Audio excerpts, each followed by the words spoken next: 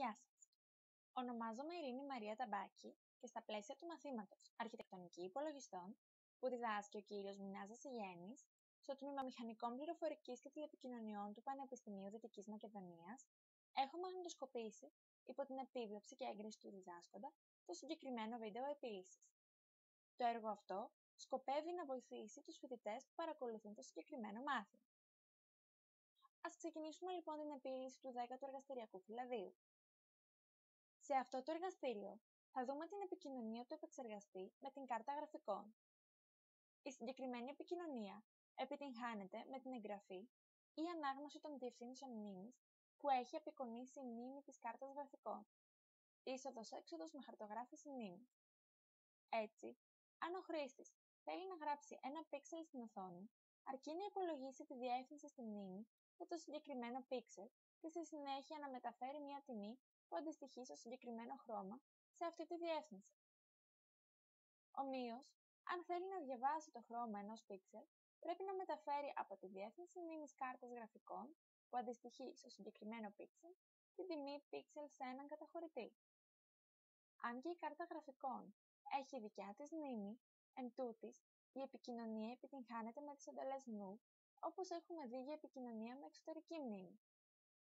Έτσι, η κάρτα γραφικών χαρτογραφείται στο ίδιο εύρος διευθύνσεων με την εξωτερική μνήμη. Επιπλέον, στο εργαστήριο αυτό θα ασχοληθούμε με συναρτήσεις χειρισμού εξαιρέσεων διακοπών.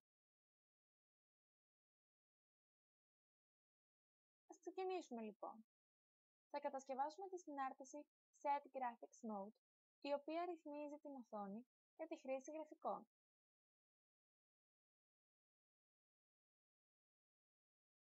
Αρχικά, μηδενίζουμε το περιεχόμενο του καταχωρητή έχει, έπειτα δίνουμε στον AL την 16αδική τιμή 13. Καλούμε τον χειριστή διακοπών int10. Για να είναι η συνάρτησή μας διαφανή, δεν ξεχνάμε τις εντολές push και pop για τον καταχωρητή έχει. Τέλος, καλούμε τη συνάρτηση στο κυρίως πρόγραμμα. Επόμενη συνάρτηση που καλούμαστε να δημιουργήσουμε είναι η put pixel. Η συνάρτηση αυτή θα τοποθετεί ένα πίξελ με τιμή 9 στις συντεταγμένες που ορίζονται από το ζεύγος χ,ψ ή βχ,έχ. Η διεύθυνση που ξεκινάει η μνήμη της κάρτας γραφικών είναι η A0000H και αντιστοιχεί στο πάνω αριστερό πίξελ.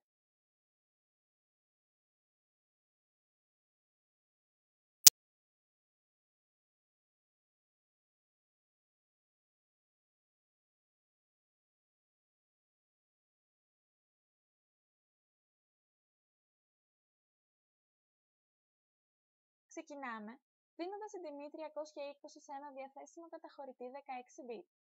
Προσοχή!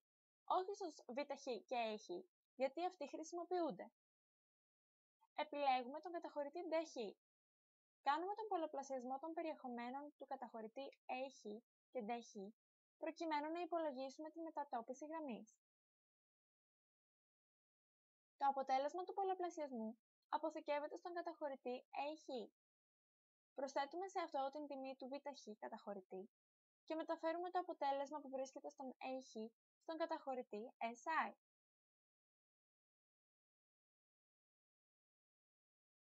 Στη συνέχεια, δίνουμε στον βχ την 16αδική τιμή A000. Τη μεταφέρουμε στον ES. Και τέλος γράφουμε την τιμή 9 στη μετατόπιση SI του τμήματος που ξεκινά από τον ES. Σημαντικό είναι να τοποθετήσουμε τις αντίστοιχες εντολές push και pop για να κάνουμε διαφανή τη συνάρτησή μας.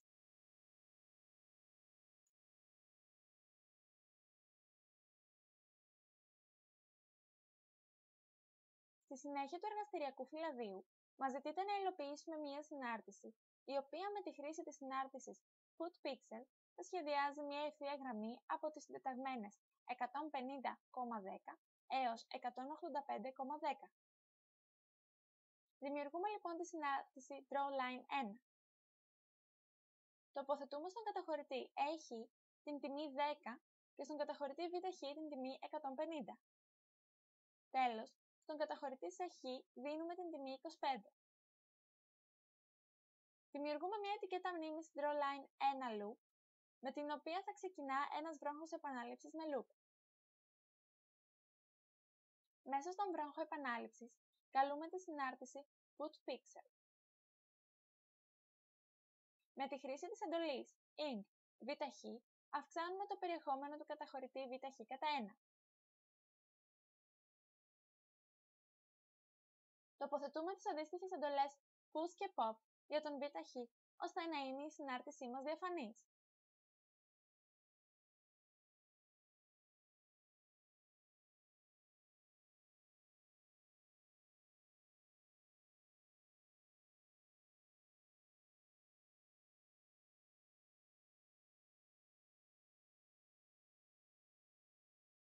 Η κλίση της συνάρτησης γίνεται στο κυρίως πρόγραμμα.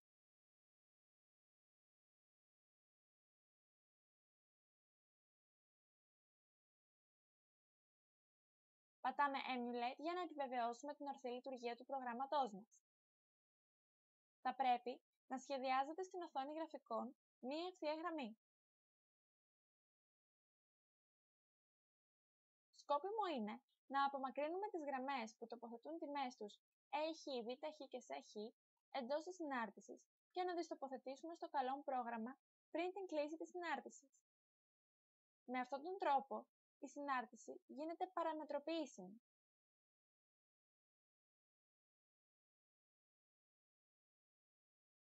Η συνάρτηση drawline έχει το μειονέκτημα ότι απαιτεί πολλαπλές εκτελέσεις της εντολής null μέσα στην συνάρτηση putPixel, κάτι που αυξάνει τον υπολογιστικό φόρτο.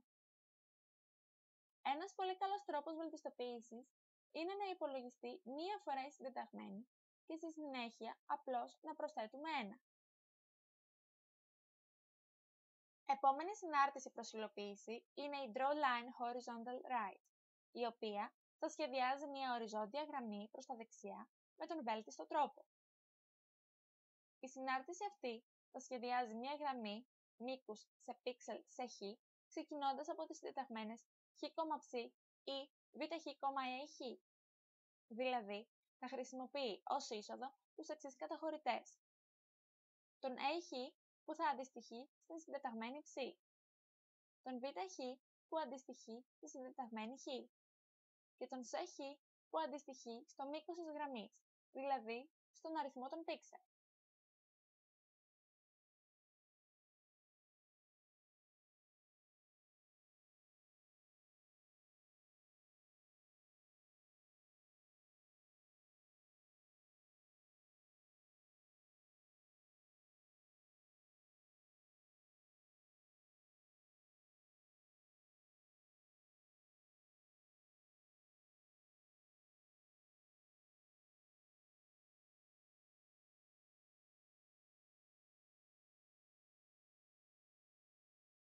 Αρχικά, θα υπολογίσουμε τη θέση του πίξελ. Όπως προηγουμένως, κάνουμε τον πολλαπλασιασμό ΕΧ επί 320 συν βχ.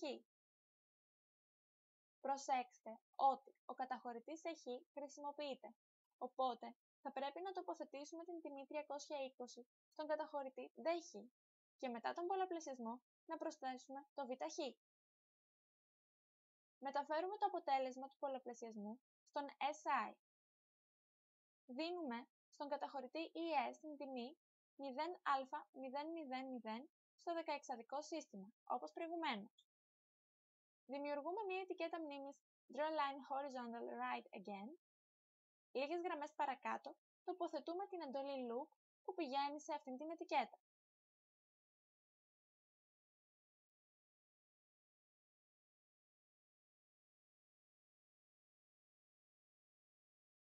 Μέσα στον βρόχο επανάληψης, τοποθετούμε το πίξελ τιμής 9 στην θέση μνήμης ES-SI με την εντολή move ES-SI,09. Τοποθετούμε τις αντίστοιχες εντολές push και pop για να γίνει διαφανής η συνάρτησή μας.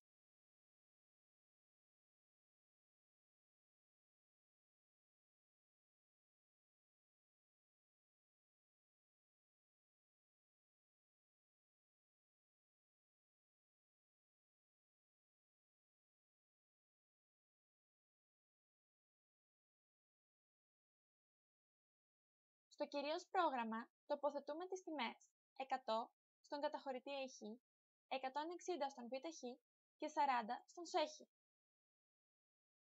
Δηλαδή, θα σχεδιάσουμε μια γραμμή προς τα δεξιά, στην γραμμή 100, που ξεκινά από την στήλη 160 και έχει μήκος 40. Καλούμε τη συνάρτηση και επιβεβαιώνουμε την ορθή λειτουργία.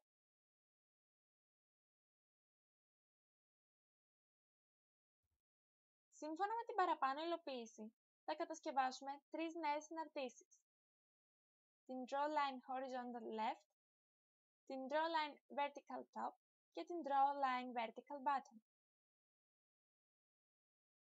Η συνάρτηση Drawline Horizontal Left θα σχεδιάζει μια οριζόντια γραμμή προς τα αριστερά με τον βέλτιστο τρόπο.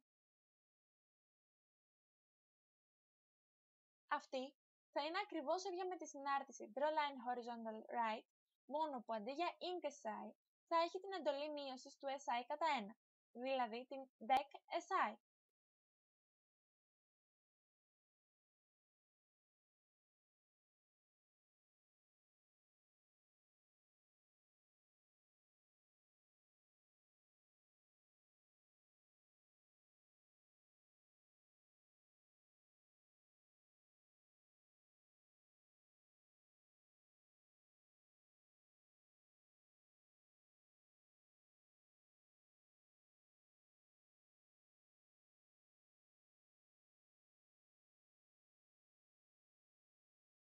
Στο κυρίως πρόγραμμα, καλούμε τη συνάρτηση κάτω ακριβώς από την κλίση της προηγούμενης συνάρτησης.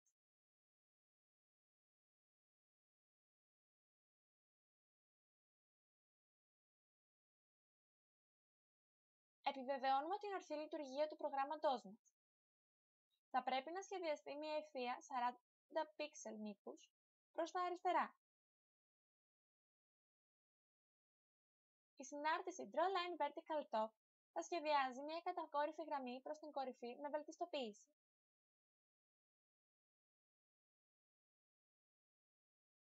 Η συνάρτηση αυτή θα είναι ακριβώς ίδια με τη συνάρτηση Drawline Horizontal Right, μόνο που αντί για ink SI θα έχει την εντολή μείωσης του SI κατά μία ολόκληρη γραμμή, δηλαδή κατά 320.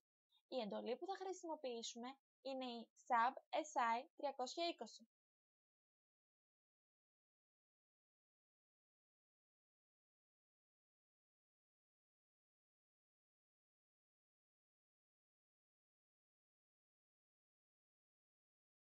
Στο κυρίως πρόγραμμα, τοποθετούμε κάτω από την κλίση της συνάρτησης Drawline Horizontal Left την κλίση αυτής της συνάρτησης.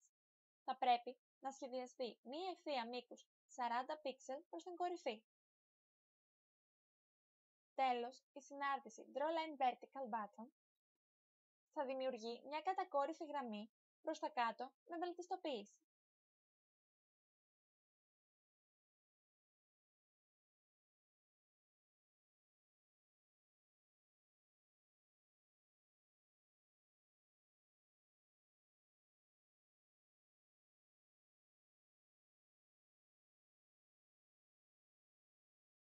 Η συνάρτηση αυτή θα είναι ακριβώς ίδια με τη συνάρτηση Drawline Horizontal Right, μόνο που αντί για ink SI θα έχει την εντολή αύξησης του SI κατά μία ολόκληρη γραμμή, δηλαδή κατά 320.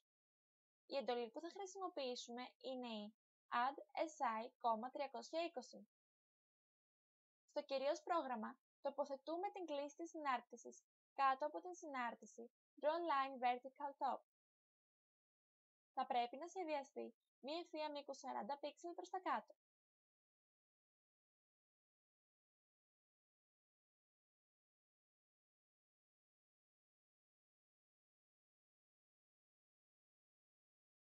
Κατά τη λειτουργία του επεξεργαστή, δημιουργούνται καταστάσεις που αναγκάζουν τον επεξεργαστή να σταματήσει την εκτέλεση του προγράμματος και να εκτελέσει ειδικό κώδικα που ονομάζεται κώδικας χειρισμού διακοπής. Τέτοιες καταστάσεις είναι για παράδειγμα η υπερχείληση ή η διαίρεση με το 0. Επίσης, διακοπές δημιουργούνται από περιφερειακά ως μια αποτελεσματική τεχνική εισόδου-εξόδου.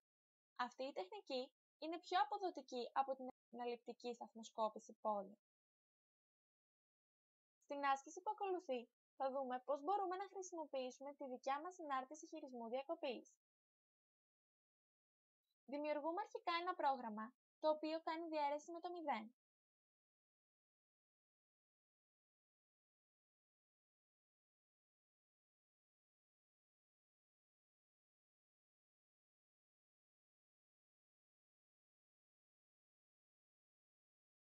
Το εκτελούμε και βλέπουμε ότι έχει συμβεί διακοπή int0.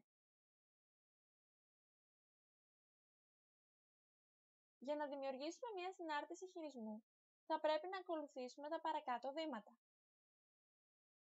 Ενεργοποιούμε τα interact στο κυρίως πρόγραμμα με την εντολή STI.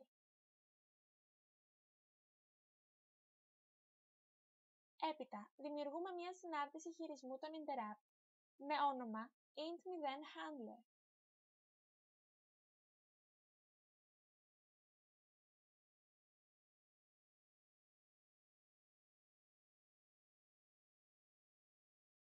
Μέσα στη συνάρτηση θα απενεργοποιούμε τα interacts με την εντολή CLI. Δίνουμε την εντολή CLI για να απενεργοποιήσουμε τα interacts.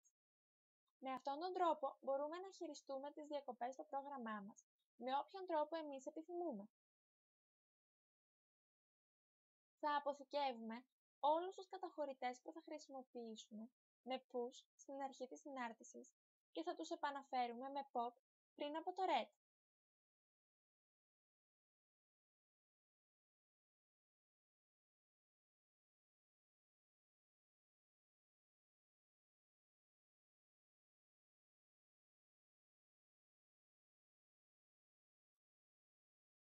Έπειτα, θα εκτυπώνουμε το μήνυμα Sorry, division by 0 και δίπλα θα ακολουθεί σε παρένθεση ο αριθμός του ΑΕΜ μας. Πρέπει λοιπόν να τοποθετήσουμε το μήνυμα στο τμήμα δεδομένων και έπειτα να το εμφανίσουμε.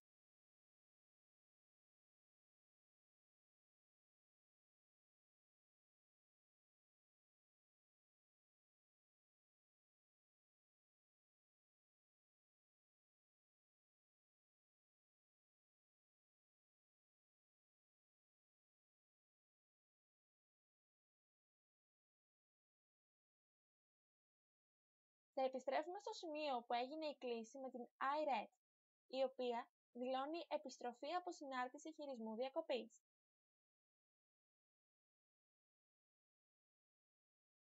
Επειδή αυτή η συνάρτηση θα εκτελείται σε χρονική στιγμή που δεν γνωρίζουμε την τιμή του καταχωρητή DS, θα πρέπει πριν από την εκτύπωση να τοποθετήσουμε στο DS την τιμή που δείχνει όταν ξεκινά το τμήμα δεδομένου.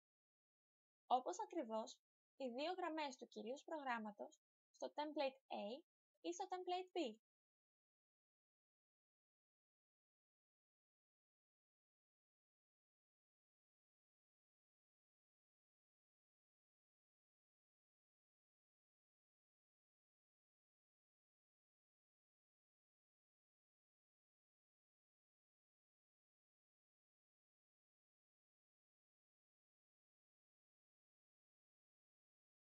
Επιλέγουμε Compile, View, Listing. Ο κώδικας μηχανής για τις εντολές STI και CLI βρίσκεται στην στήλη Machine Code στην αντίστοιχη γραμμή κάθε εντολής της στήλης Source.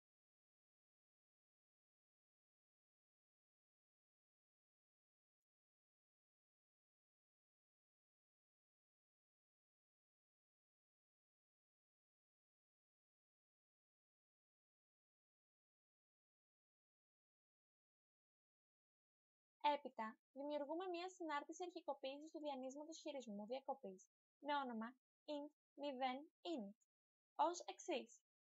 Θα χρησιμοποιήσουμε το int21h για να θέσουμε τη νέα διεύθυνση, χρησιμοποιώντας την 25h κλίση του DOS ως εξής.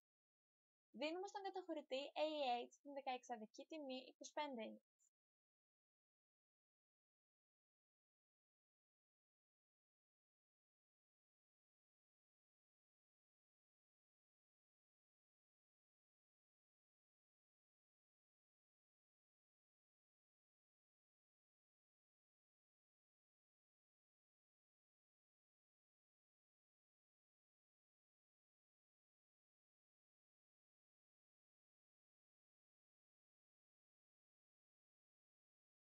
Στον AL περνάμε τον αριθμό του διανύσματος.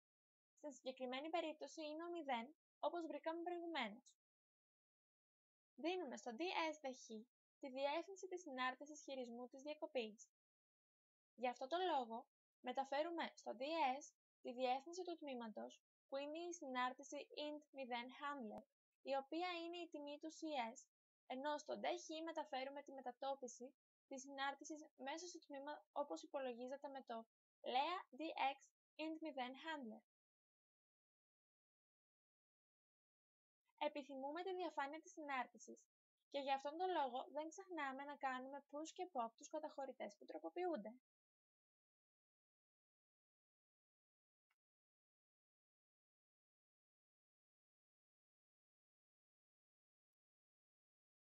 Επιστρέφουμε στο κυρίως πρόγραμμα με χρήση της red, αφού πρόκειται για μια απλή συνάρτηση.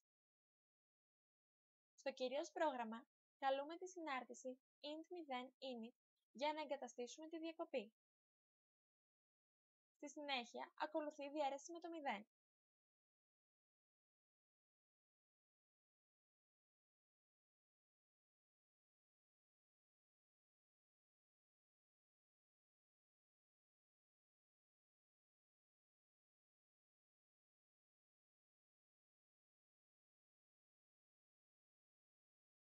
Κατά την εκτέλεση του προγράμματος, θα πρέπει να εμφανίζεται το string που δώσαμε, αντί για το μήνυμα του προσομοιωτή.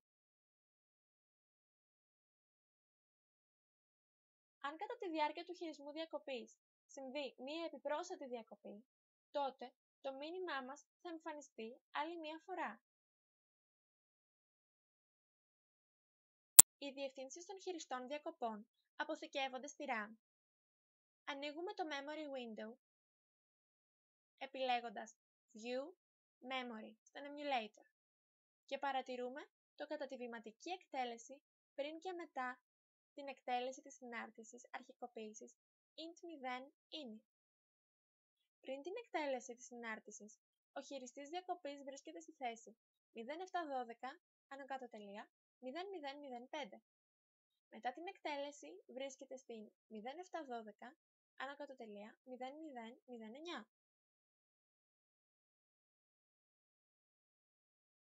Κάπου εδώ ολοκληρώνεται η επίλυση του 10ου εργαστηριακού φυλαδίου. Σας ευχαριστώ που παρακολουθήσατε.